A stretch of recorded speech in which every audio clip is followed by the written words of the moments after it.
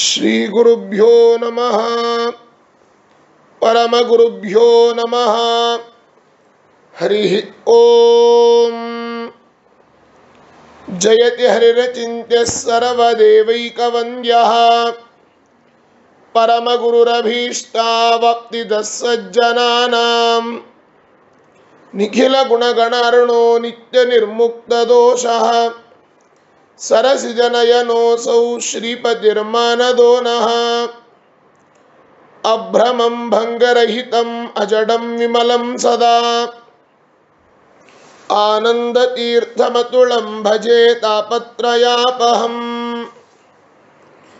ತಪೋ ವಿದ್ಯಾ ವಿರಕ್ತ್ಯಾದಿ ಸದ್ಗುಣೌಘಾಕರಾನಹಂ ವಾದಿರಾಜಗುರೂನ್ ವಂದೇ ಹಯಗ್ರೀವ ಪದಾಶ್ರಯಾನ್ ದುರ್ವಾದಿಧ್ವಾಂತರವಯೇ ವೈಷ್ಣವೇಂದೀವರೇಂದವೇ ಶ್ರೀರಾಘವೇಂದ್ರ ಗುರವೇ ನಮೋ ಅತ್ಯಂತ ದಯಾಲವೇ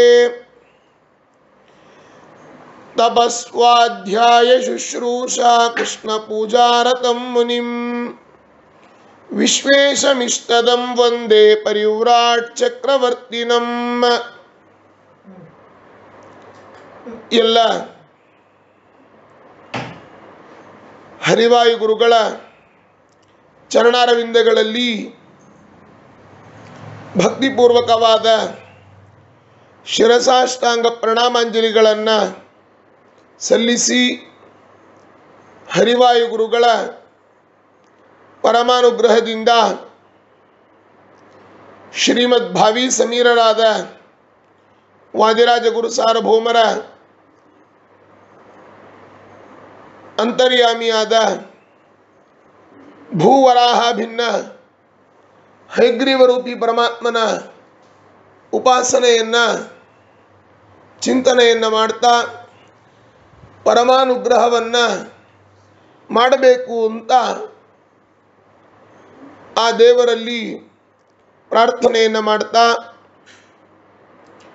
ಅಧುನಾ ಪೀಠದಲ್ಲಿ ವಿರಾಜಮಾನರಾದ ಶ್ರೀ ಶ್ರೀ ವಿಶ್ವವಲ್ಲಭ ತೀರ್ಥ ಶ್ರೀಪಾದಂಗಳವರನ್ನು ಭಕ್ತಿಪೂರ್ವಕವಾಗಿ ನಮನವನ್ನು ಮಾಡ್ತಾ ಹಾಗೂ ವಿದ್ಯಾಗುರುಗಳಾದ ಪರಮ ಪೂಜ್ಯ ವಿಶ್ವೇಶತೀರ್ಥ ಶ್ರೀಪಾದಂಗಳವರನ್ನು ಶಿರಸಾಷ್ಟಾಂಗ ನಮನಗಳನ್ನು ಮಾಡ್ತಾ ಈ ಒಂದು ಲಕ್ಷ್ಮೀ ಶೋಭಾನ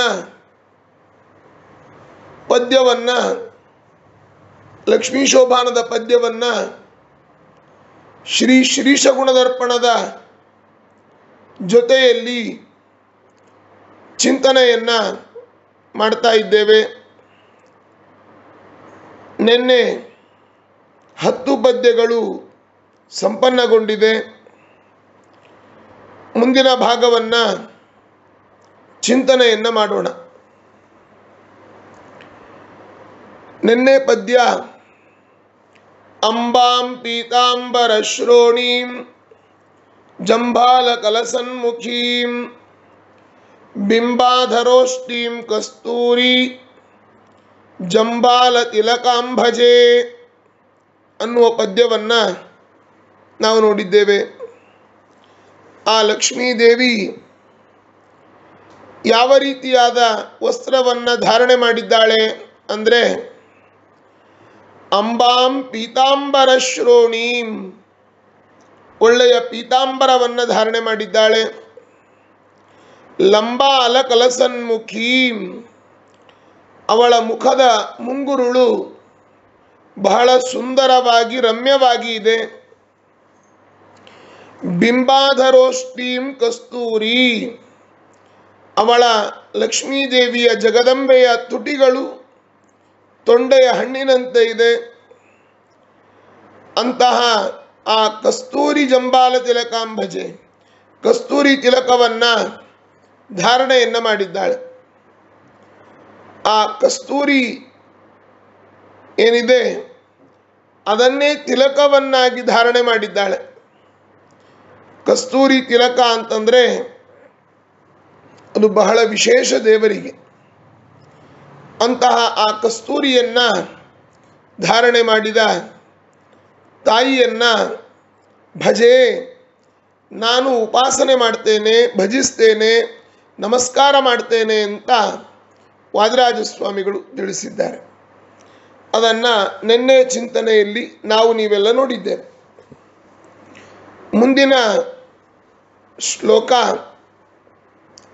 ರತ್ನೋದ್ದೀಪ್ತ ಸುಮಾಂಗಲ್ಯ ಸೂತ್ರಾವೃತ ಶಿರೋಧರಾಂ ಕುಂಡಲ ಪ್ರಭಯೋದ್ದಂಡ ಗಂಡ ಮಂಡಲ ಮಂಡಿತಾಂ ಅನ್ನುವ ಪದ್ಯ ಮುಂದಿನ ಪದ್ಯ.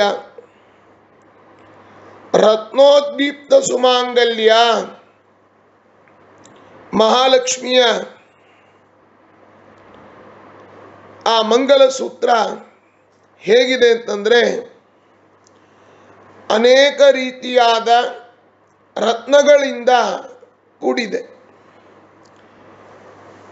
ಅಲ್ಲಿ ಲಕ್ಷ್ಮೀ ಶೋಭಾನೆಯಲ್ಲಿ ವರ್ಣನೆಯನ್ನು ಮಾಡ್ತಾ ಆ ಲಕ್ಷ್ಮೀ ದೇವಿಯ ಮಾಂಗಲ್ಯ ಹೇಗಿದೆ ಅಂದರೆ ಅಲ್ಲಿ ವರ್ಣನೆಯನ್ನು ಮಾಡಿದ್ರು. ಪೊಳೆವ ಕಾಂಚಿಯ ಧಾಮ ಉಲಿಯ ಕಿಂಕಿಣಿಗಳು ನಲಿವ ಕಾಲಂದುಗೆ ಗಲುಕೆನಲು ನಳಿ ನಳಿಸುವ ಮುದ್ದು ಮೊಗದ ಚಲುವೆ ಲಕ್ಷ್ಮಿ ನಮ್ಮ ವಧುವರರ ಸಲಹಲಿ ಅಂತಂದರು. ಆಮೇಲೆ ರನ್ನದ ಮೊಲೆಗಟ್ಟು ಚಿನ್ನದ ಆಭರಣಗಳ ಚೆನ್ನೆ ಮಹಾಲಕ್ಷ್ಮಿ ಧರಿಸಿದಳೆ. ಚೆನ್ನೆ ಮಹಾಲಕ್ಷ್ಮಿ ಧರಿಸಿದಳ ದೇವಿ ತನ್ನ ಮನ್ನೆಯ ವಧುವರರ ಸಲಹಲಿ ಅಂತಂದರು. ಅಷ್ಟೇ ಅಲ್ಲ, ಆ ಕಸ್ತೂರಿಯನ್ನು ಕೂಡ ಧಾರಣೆ ಮಾಡಿದ್ದಾಳೆ ಅಂತ ಸ್ತೋತ್ರ ಮಾಡಿದ್ದಾರೆ. ಅದಕ್ಕಿಂತಲೂ ಪೂರ್ವದಲ್ಲಿ ಈ ಸಮುದ್ರ ಮಥನ ಆದಾಗ ಲಕ್ಷ್ಮೀದೇವಿಯನ್ನು ಮೇಲಕ್ಕೆ ಬರ್ತಾಳೆ. ಬಂದಾಗ ಅವಳ ಅವತಾರ ಆಗುವ ಸಂದರ್ಭದಲ್ಲಿಯೇನೆ ಅವಳ ಕುತ್ತಿಗೆಯಲ್ಲಿ ಮಂಗಲ ಸೂತ್ರ ಇತ್ತು. ಕಂಬು ಕಂಠದ ಸುತ್ತ ಕಟ್ಟಿದ ಮಂಗಳ ಸೂತ್ರ ಅಂಬೂಜವೆರಡು ಕರಯುಗದಿ ಧರಿಸಿ ಪೀತಾಂಬರ ಉಟ್ಟು ಮೆರೆದಳು. ಆ ಲಕ್ಷ್ಮೀದೇವಿ ಅವತಾರ ಮಾಡುವಾಗಲೇನೆ ಅವಳ ಕೊರಳಿನಲ್ಲಿ ಮಾಂಗಲ್ಯ ಇತ್ತು ಅಂತ ಹೇಳ್ತಾರೆ. ಈ ಮಾಂಗಲ್ಯ ಅಂತಂದ್ರೆ ಮಾಂಗಲ್ಯದಲ್ಲಿ ಏನೇನಿರಬೇಕು? ಕರಿಮಣಿ ಇರಬೇಕು, ಬೇರೆ ಬೇರೆ ರತ್ನಗಳು ಕೂಡ ಇರಬೇಕು. ಈ ಕರಿಮಣಿಯನ್ನು ಹಾಕುವ ಪ್ರಧಾನವಾದ ಉದ್ದೇಶ ಏನು ಅಂದರೆ ಎಲ್ಲ ದೃಷ್ಟಿ ದೋಷಗಳು ದೂರ ಆಗಲಿ ಅಂತನ್ನುವಂತಹ ಪ್ರಧಾನವಾದ ಉದ್ದೇಶ. ಯಾವುದೇ ರೀತಿಯಾದ ದೃಷ್ಟಿ ದೋಷಗಳಿದ್ರೂ ಕೂಡ ಆ ಎಲ್ಲ ದೃಷ್ಟಿ ದೋಷಗಳು ದೂರ ಆಗಬೇಕು ಅಂತ ಮಾಂಗಲ್ಯವನ್ನು ಧಾರಣೆ ಮಾಡುವಂತಹ ಪದ್ಧತಿ. ಕರಿಮಣಿಯನ್ನು ಕಟ್ಟಿಕೊಳ್ಳುವಂತಹ ಪ್ರಧಾನವಾದ ಉದ್ದೇಶ ಸ್ತ್ರೀಯರಲ್ಲಿ ನಕಾರಾತ್ಮಕವಾದ ಶಕ್ತಿ ಬರಬಾರದು ಅನ್ನುವಂತಹ ದೃಷ್ಟಿಯನ್ನು ಇಟ್ಟುಕೊಂಡು ಮಾಂಗಲ್ಯದಲ್ಲಿ ಕರಿಮಣಿ ಇರ್ತದೆ. ಈ ಲಕ್ಷ್ಮೀದೇವಿ ಅವತಾರವನ್ನು ಮಾಡುವಾಗಲೇನೆ ಅವಳ ಕೊರಳಿನಲ್ಲಿ ಮಾಂಗಲ್ಯ ಇತ್ತು ಅಂದ್ರೆ ಏನರ್ಥ? ಲಕ್ಷ್ಮೀದೇವಿ ನಿತ್ಯ ಮುತ್ತೈದೆ. ಭಗವಂತ ಅವತಾರ ಮಾಡುವಾಗ ಹೇಗೆ ತಮದ್ಭುತಂ ಬಾಲಕಮಂಬುಜೆ ಕ್ಷಣಂ ಚತುರ್ಭುಜಂ ಶಂಖ ಗದಾದ್ಯುಧಾಯುಧಂ ಶ್ರೀವತ್ಸ ಲಕ್ಷ್ಮ್ಯಂಗಲ ಶೋಭಿ ಕೌಸ್ತುಭಂ ಪೀತಾಂಬರಂ ಸಾಂದ್ರಪಯೋಧ ಸೌಭಗಂ, ಹೇಗೆ ಶಂಖಚಕ್ರ ಗದಾ ಪದ್ಮಗಳನ್ನು ದೇವರು ಧಾರಣೆ ಮಾಡಿಕೊಂಡೇ ಅವತಾರ ಮಾಡಿದ್ನೋ ಹಾಗೆ ಲಕ್ಷ್ಮೀದೇವಿ ಕಂಬು ಕಂಠದ ಸುತ್ತ ಕಟ್ಟಿದ ಮಂಗಲ ಸೂತ್ರ ಅದನ್ನು ಧಾರಣೆ ಮಾಡಿಕೊಂಡೇ ಅವತಾರ ಮಾಡ್ತಾಳೆ. ಅಂಬೂಜವೆರಡು ಕರಯುಗದಿ ಅಂತ. ಹೀಗಾಗಿ ರತ್ನೋದ್ದೀಪ್ತ ಸುಮಾಂಗಲ್ಯ, ಮಾಂಗಲ್ಯ ಅಂತನ್ನೋದು ಸ್ತ್ರೀಯರಿಗೆ ಬಹಳ ಮುಖ್ಯವಾಗಿ ಇರತಕ್ಕಂಥದ್ದು. ಗಂಡ ಮದುವೆಯಲ್ಲಿ ಆ ಪೂಜೆಯನ್ನು ಮಾಡಿ ಮಂಗಲಸೂತ್ರವನ್ನು ಏನು ಕಟ್ತಾನೆ ಅದು ಬಹಳ ವಿಶೇಷವಾಗಿರ್ತಕ್ಕಂಥದ್ದು. ಅದರಲ್ಲಿ ಲಕ್ಷ್ಮೀನಾರಾಯಣರ ಸನ್ನಿಧಾನ ಇರ್ತದೆ. ಇನ್ನು ಲಕ್ಷ್ಮಿಯ ಕೊರಳಿನಲ್ಲಿರುವಂತಹ ಮಾಂಗಲ್ಯ ಅದರಲ್ಲಿ ಏನೇನಿತ್ತು ವಾದಿರಾಜ ಸ್ವಾಮಿಗಳು ಹೇಳ್ತಾರೆ, ರತ್ನೋದ್ದೀಪ್ತ ಸುಮಾಂಗಲ್ಯ ಸೂತ್ರಾವೃತ ಶಿರೋಧರಾಂ. ಮಹಾಲಕ್ಷ್ಮಿ ಒಳ್ಳೊಳ್ಳೆಯ ರತ್ನಗಳನ್ನು ಬಳಸಿ, ಹವಳಗಳಿತ್ತು, ಪಚ್ಚೆ ಇತ್ತು, ಮುತ್ತುಗಳಿತ್ತು, ಅನೇಕ ಬೇರೆ ಬೇರೆ ರತ್ನಗಳೆಲ್ಲ ಇತ್ತು. ಅಂತಹ ಸುಂದರವಾದ ಮಂಗಲಸೂತ್ರವನ್ನು ಧಾರಣೆ ಮಾಡಿದ್ದಾಳೆ. ಎಲ್ಲ ಮಂಗಲಗಳಿಗೂ ಕೂಡ ಮಂಗಲಪ್ರದಳು ಯಾರು ಅಂತಂದರೆ ಆ ಲಕ್ಷ್ಮೀನಾರಾಯಣನು. ಅಮಂಗಲಾನಾಮಪಿ ಮಂಗಲತ್ವಂ ಎಂಬುದಾಗಿ ಆ ಲಕ್ಷ್ಮೀ ಹೃದಯದಲ್ಲಿ ಸ್ತೋತ್ರ ಮಾಡ್ತಾರೆ. ಅಂತಹ ಅವಳ ಕೊರಳಿನಲ್ಲಿ ಸುಂದರವಾದ ಹೊಳೆಯುವ ಮಂಗಲಸೂತ್ರ. ಕುಂಡಲ ಪ್ರಭಯೋದ್ದಂಡ ಗಂಡಮಂಡಲ ಮಂಡಿತಾಂ. ಅವಳ ಕಿವಿಯಲ್ಲಿ ಸುಂದರವಾದ ಕುಂಡಲದ ಪ್ರಕಾಶ. ಆ ಕುಂಡಲಗಳನ್ನು ಕಿವಿಯಲ್ಲಿ ಧಾರಣೆ ಮಾಡಿಕೊಂಡು, ಕುಂಡಲ ಅಂತಂದರೆ ಓಲೆಗಳು, ಅದನ್ನು ಧಾರಣೆ ಮಾಡಿಕೊಂಡು ಆ ಎರಡೂ ಕೆನ್ನೆ ಕಿವಿಗೆ ಹಾಕಿದ ಓಲೆಗಳು ಅದು ಕೆನ್ನೆಗೆ ತಾಕಿ ತಾಕಿ ಬಹಳ ಸುಂದರವಾಗಿ ಲಕ್ಷ್ಮೀದೇವಿ ಕಾಣಿಸ್ತಾ ಇದ್ದಾಳೆ. ಅದನ್ನೇ ಇಲ್ಲಿ ನಮ್ಮ ಲಕ್ಷ್ಮೀ ಶೋಭಾನೆಯಲ್ಲಿ ವರ್ಣನೆಯನ್ನು ಮಾಡ್ತಾ ನಮ್ಮ ವಾದಿರಾಜ ಗುರುಸಾರ್ವಭೌಮರು ಮುತ್ತಿನ ಓಲೆಯನ್ನಿಟ್ಟಳೆ ಮಹಾಲಕ್ಷ್ಮಿ ಕಸ್ತೂರಿ ತಿಲಕ ಧರಿಸಿದಳೆ. ಕಸ್ತೂರಿ ತಿಲಕ ಧರಿಸಿದಳ ದೇವಿ ಸರ್ವತ್ರ ವಧುವರರ ಸಲಹಲಿ. ಆ ಲಕ್ಷ್ಮೀದೇವಿ ಮುತ್ತಿನ ಓಲೆಗಳನ್ನು ಧಾರಣೆ ಮಾಡಿದ್ಲಂತೆ. ಓಲೆಗಳಲ್ಲಿ ಮುತ್ತುಗಳಿತ್ತು. ಅಂತಹ ಮುತ್ತುಗಳಿಂದ ಕೂಡಿದ ಓಲೆಗಳನ್ನು ಧಾರಣೆ ಮಾಡಿದ್ದಾಳೆ. ಒಳ್ಳೆಯ ಕಸ್ತೂರಿ ತಿಲಕವನ್ನು ಹಣೆಗೆ ಹಚ್ಚಿಕೊಂಡಿದ್ದಾಳೆ. ಕಸ್ತೂರಿ ತಿಲಕವ ಧರಿಸಿದಳ ದೇವಿ ಸರ್ವತ್ರ ವಧುವರರ ಸಲಹಲಿ. ಎಲ್ಲ ಕಡೆಯಲ್ಲಿಯೂ ಕೂಡ ಆ ವಧುವರರನ್ನು ರಕ್ಷಣೆ ಮಾಡಲಿ ಮಹಾಲಕ್ಷ್ಮೀ ದೇವಿ ಅನ್ನೋದನ್ನು ತಿಳಿಸ್ತಾರೆ. ಅದನ್ನೇ ಇಲ್ಲಿ ಶ್ರೀಶ ಗುಣದರ್ಪಣದಲ್ಲಿ ಹೇಳ್ತಾ, ರತ್ನೋದ್ದೀಪ್ತ ಸುಮಾಂಗಲ್ಯ ಸೂತ್ರಾವೃತ ಶಿರೋಧರಾಂ ಕುಂಡಲ ಪ್ರಭಯೋದ್ದಂಡ ಗಂಡಮಂಡಲ ಮಂಡಿತಾಂ. ಮುತ್ತೈದೆಯ ಲಕ್ಷಣ ಹೇಗಿರಬೇಕು ಅಂದರೆ ಹಣೆಯಲ್ಲಿ ಕುಂಕುಮ, ಮೂಗಿನಲ್ಲಿ ಮೂಗುತಿ, ಕಿವಿಯಲ್ಲಿ ಓಲೆಗಳು, ಕೈಯಲ್ಲಿ ಬಳೆಗಳು, ಕಾಲಲ್ಲಿ ಕಾಲುಂಗುರ. ಇದೆಲ್ಲವೂ ಕೂಡ ಮುತ್ತೈದೆಯ ಲಕ್ಷಣ. ಅದನ್ನು ಧಾರಣೆ ಮಾಡಬೇಕಂತೆ. ಒಂದೊಂದಕ್ಕೂ ಕೂಡ ಒಂದೊಂದು ವಿಶೇಷವಾದ ಅರ್ಥಾನುಸಂಧಾನ ಇರತಕ್ಕಂಥದ್ದು. ಆ ಹಣೆಗೆ ನಾವು ಕುಂಕುಮವನ್ನು ಧಾರಣೆ ಮಾಡೋದರಿಂದ ನಮ್ಮ ಹಣೆಯಲ್ಲಿ ಇರುವಂತಹ ಆಜ್ಞಾಚಕ್ರ, ಈ ಕುಂಕುಮವನ್ನು ಹೇಗೆ ತಯಾರು ಮಾಡಬೇಕು ಅಂತಂದರೆ ಶುದ್ಧವಾದ ಅರಿಶಿನ, ಸುಣ್ಣ, ಜೊತೆಯಲ್ಲಿ ಒಳ್ಳೆಯ ಹಸುವಿನ ತುಪ್ಪ, ಮೂರನ್ನೂ ಮಿಶ್ರಣ ಮಾಡಿದಾಗ ಶ್ರೇಷ್ಠವಾದ ಒಂದು ಕುಂಕುಮ ತಯಾರಾಗ್ತದೆ. ಅರಿಶಿನವನ್ನು ಹಚ್ಚಿಕೊಳ್ಳುವ, ಸುಣ್ಣವನ್ನು ಮಿಶ್ರಣ ಮಾಡುವ ಪ್ರಧಾನವಾದ ಉದ್ದೇಶ ಎಲ್ಲ ರೀತಿಯಾದ ದೃಷ್ಟಿದೋಷಗಳು ಹೋಗಲಿ ಅಂತ ಒಂದು. ಇನ್ನು ನಮ್ಮ ದೇಹದಲ್ಲಿ 6 ಚಕ್ರಗಳಿದೆ, ಷಟ್ ಚಕ್ರಗಳು. ಮೂಲಾಧಾರ, ಸ್ವಾಧಿಷ್ಠಾನ, ಮಣಿಪೂರಕ, ಅನಾಹತ, ವಿಶುದ್ಧ, ಆಜ್ಞಾ ಅಂತ 6 ಚಕ್ರಗಳಿದೆ. ಆ ಷಟ್ ಚಕ್ರಗಳಲ್ಲಿ ಭಗವಂತನ ಚಿಂತನೆಯನ್ನು ನಾವು ಮಾಡಬೇಕು. ಪ್ರಧಾನವಾಗಿ ಆಜ್ಞಾಚಕ್ರ ಇರೋದು ಹಣೆಯಲ್ಲಿ. ಆ ಆಜ್ಞಾಚಕ್ರವದನ್ನು ಒತ್ತಿದಾಗ ನಮ್ಮ ಬುದ್ಧಿ ಅನ್ನೋದು ಪ್ರಚೋದನೆ ಆಗ್ತದೆ. ಅದಕ್ಕಾಗಿ ಕುಂಕುಮದ ಧಾರಣೆ. ಕೈ ಬಳೆಗಳನ್ನು ಧಾರಣೆ ಮಾಡುವ ಪ್ರಧಾನ ಉದ್ದೇಶ ಅದು ಮಂಗಲ ಸೂಚಕ. ಎಲ್ಲ ಆ ಕೈಗಳಲ್ಲಿ ಬಳೆಗಳನ್ನು ಹಾಕಿದಾಗ ಎಲ್ಲ ನಾಡಿಗಳು ಕೂಡ ಜಾಗೃತವಾಗ್ತಾ ಇದ್ದಾವೆ. ಪಾದದಲ್ಲಿ ಉಂಗುರವನ್ನು ಹಾಕಿದಾಗ ಪಾದದಲ್ಲಿದ್ದ ನರಗಳೆಲ್ಲ ಜಾಗೃತ ಆಗ್ತದೆ. ಹೀಗಾಗಿ ಕಣ್ಣಿಗೆ ಕಾಡಿಗೆಯನ್ನು ಹಚ್ಚಿದಾಗ ಕಣ್ಣಿನ ದೋಷಗಳೆಲ್ಲ ದೂರ ಆಗ್ತಾ ಇದೆ. ಹೀಗೆ ಅರಿಶಿನವನ್ನು ಧಾರಣೆ ಮಾಡಿಕೊಳ್ಬೇಕು ಸ್ತ್ರೀಯರು.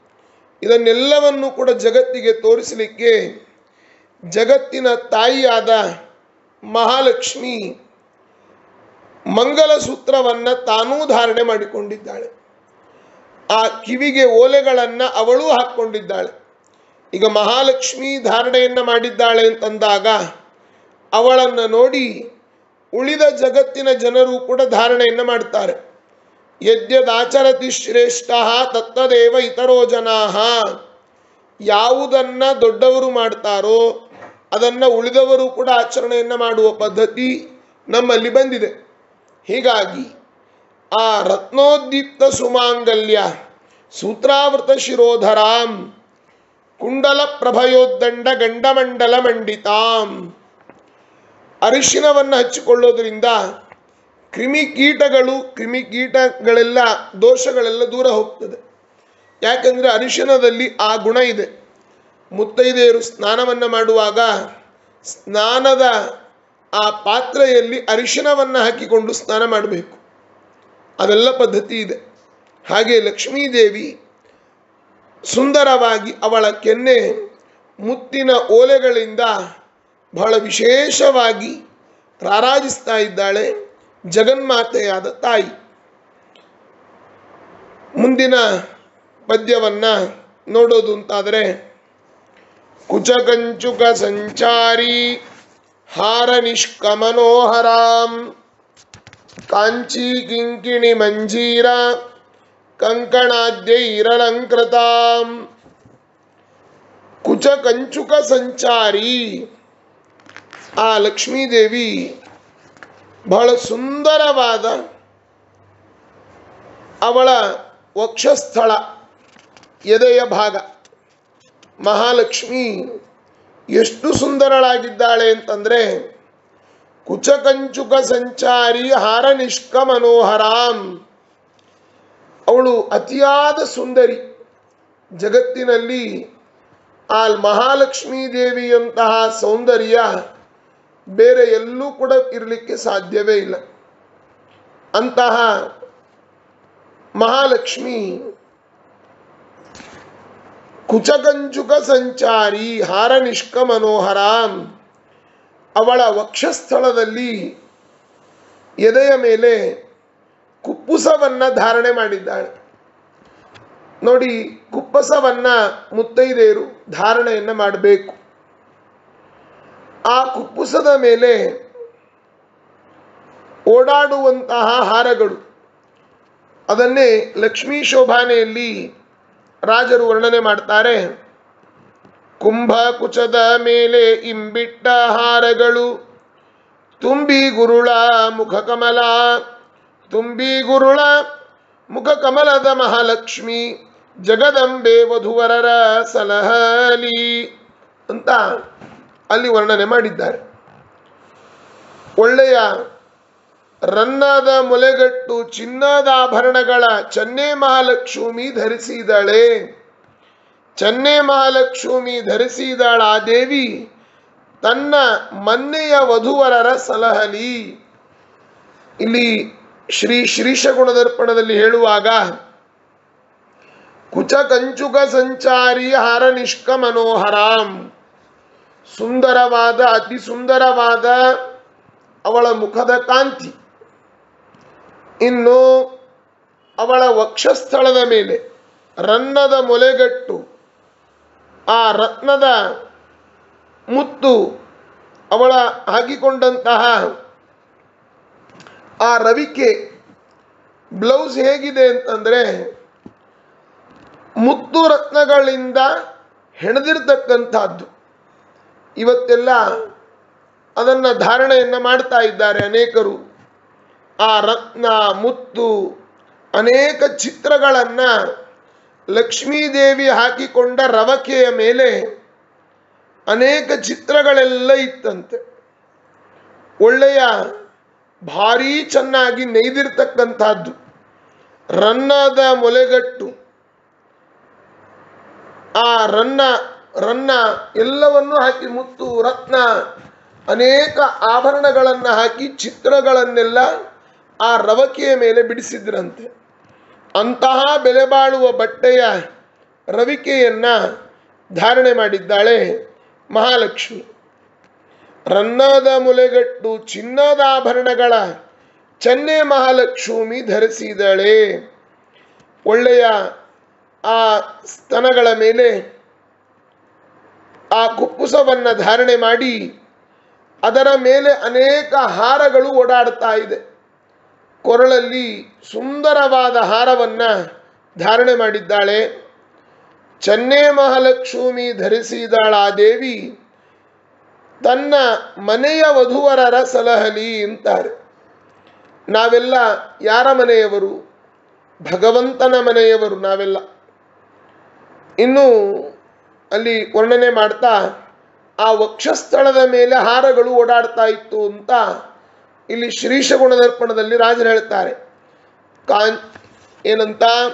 ಕುಚ ಕಂಚುಕ ಸಂಚಾರಿ ಹಾರ ನಿಷ್ಕ ಮನೋಹರಾಂ ಕಾಂಚಿ ಕಿಂಕಿಣಿ ಮಂಜೀರ ಕಂಕಣಾದ್ಯೈರಲಂಕೃತಾಂ.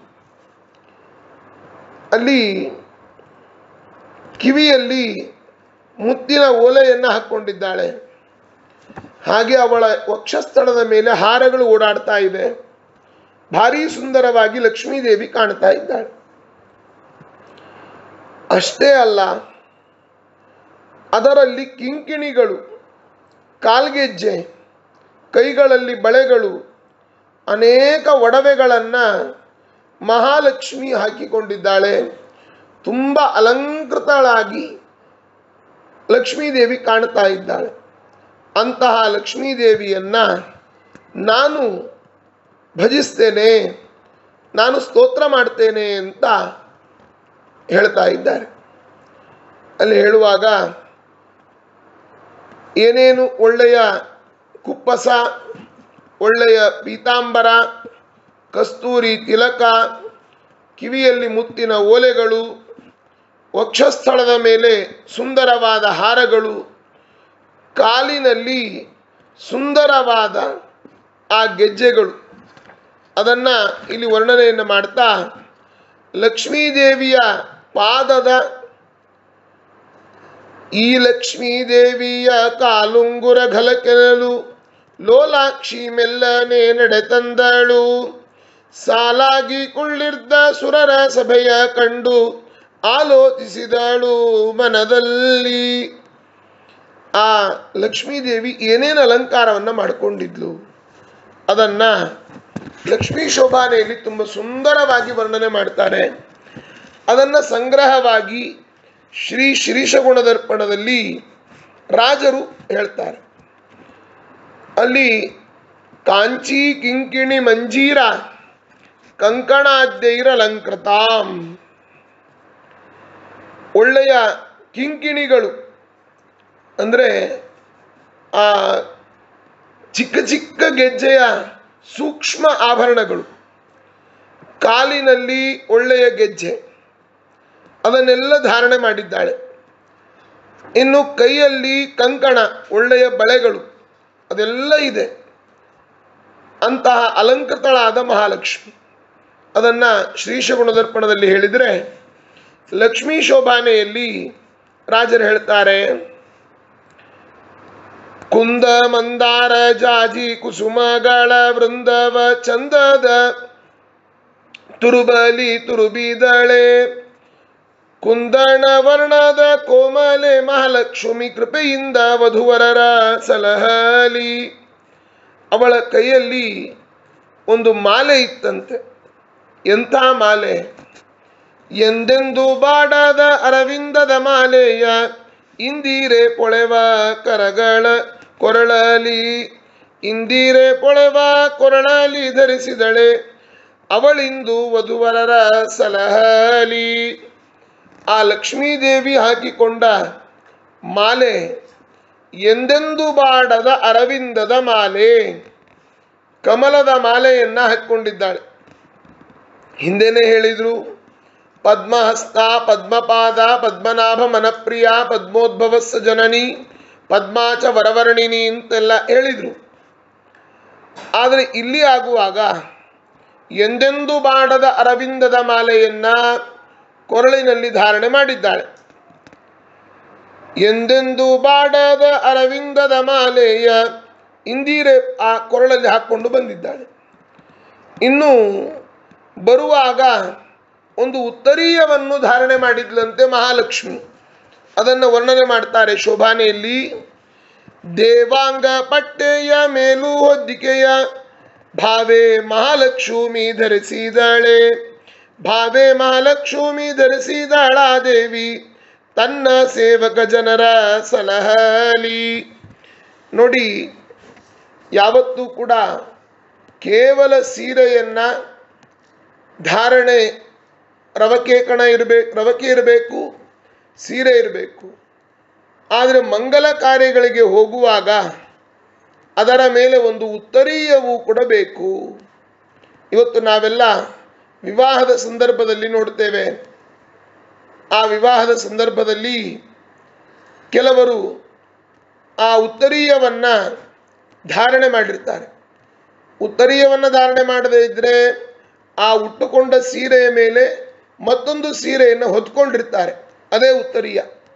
ಲಕ್ಷ್ಮೀದೇವಿಯು ಕೂಡ ದೇವಾಂಗ ಪಟ್ಟೆಯ ಮೇಲ್ಹೊದ್ದಿಕೆಯ ಭಾವೆ ಮಹಾಲಕ್ಷ್ಮಿ ಧರಿಸಿದಳೆ. ನೋಡಿ, ಸುಂದರವಾದ ಸೀರೆ, ಒಳ್ಳೆಯ ತಿಲಕ, ಒಳ್ಳೆಯ ಓಲೆಗಳು, ಕೊರಳಲ್ಲಿ ಎಂದೆಂದು ಬಾಡದ ಕಮಲದ ಮಾಲೆ, ಒಳ್ಳೆಯ ಮಂಗಲಸೂತ್ರ, ಬೇರೆ ಮುತ್ತು ರತ್ನಗಳ ಹಾರಗಳೆಲ್ಲ ಅಲ್ಲಿ ಓಡಾಡ್ತಾ ಇದೆ. ಒಳ್ಳೆಯ ಸುಂದರವಾದ ಒಡ್ಯಾಣ, ಅದರ ಜೊತೆಯಲ್ಲಿ ಪಾದಕ್ಕೆ ಹಾಕಿಕೊಂಡ ಈ ಲಕ್ಷ್ಮೀದೇವಿಯ ಕಾಲುಂಗುರ ಘಲಕೆನಲು ಲೋಲಾಕ್ಷಿ ಮೆಲ್ಲನೆ ನಡೆದಳು. ಕಾಲುಂಗುರವು ಅಲ್ಲಿ ಘಲ್ ಅಂತ ಶಬ್ದವನ್ನ ಮಾಡ್ತಾ ಇದೆ. ಅಲ್ಲಿ ಲಕ್ಷ್ಮೀದೇವಿಯನ್ನ ಸ್ತೋತ್ರ ಮಾಡ್ತಾ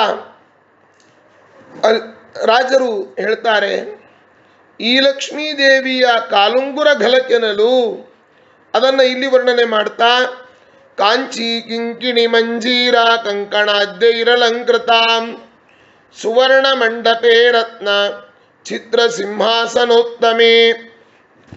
ಕಾಂಚಿ ಕಿಂಕಿಣಿ ಮಂಜೀರ ಕಂಕಣಾದ್ಯೈರಲಂಕೃತಾಂ ಅಂತ ವರ್ಣನೆಯನ್ನು ಮಾಡಿದ್ದಾರೆ. ಹೀಗೆ ಆ ಮಹಾಲಕ್ಷ್ಮಿ ವರ್ಣನೆಯನ್ನ ರಾಜರು ಮಾಡ್ತಾ, ಎಷ್ಟು ಆ ಲಕ್ಷ್ಮಿಯ ವರ್ಣನೆಯನ್ನ ಮಾಡಿದರೂ ಕೂಡ ಅದು ಕಡಿಮೆ ಆಗ್ತದೆ. ನಮ್ಮ ಶ್ರೀ ಸೂಕ್ತದಲ್ಲಿಯೂ ಕೂಡ ನಾವು ನೋಡ್ತೇವೆ, ಹಿರಣ್ಯವರ್ಣಾಂ ಹರಿಣೀಂ ಸುವರ್ಣ ರಜತಸ್ರಜಾಂ ಚಂದ್ರಾಂ ಹಿರಣ್ಮಯೀಂ ಲಕ್ಷ್ಮೀಂ ಜಾತವೇದೋ ಮಹಾವಹ ತಾಂ ಮಹಾವಹ ಜಾತವೇದೋ ಲಕ್ಷ್ಮೀರ್ಮನಪಗಾಮಿನೀಂ ಯಸ್ಯಾಂ ಹಿರಣ್ಯಂ ವಿಂದೇಯಂ ಗಾಮಶ್ವಂ ಪುರುಷಾನಹಂ ಅಂತ ಆ ಲಕ್ಷ್ಮೀದೇವಿಯ ವರ್ಣನೆಯನ್ನ ಶ್ರೀ ಸೂಕ್ತವು ಕೂಡ ಮಾಡ್ತಾ ಇದೆ.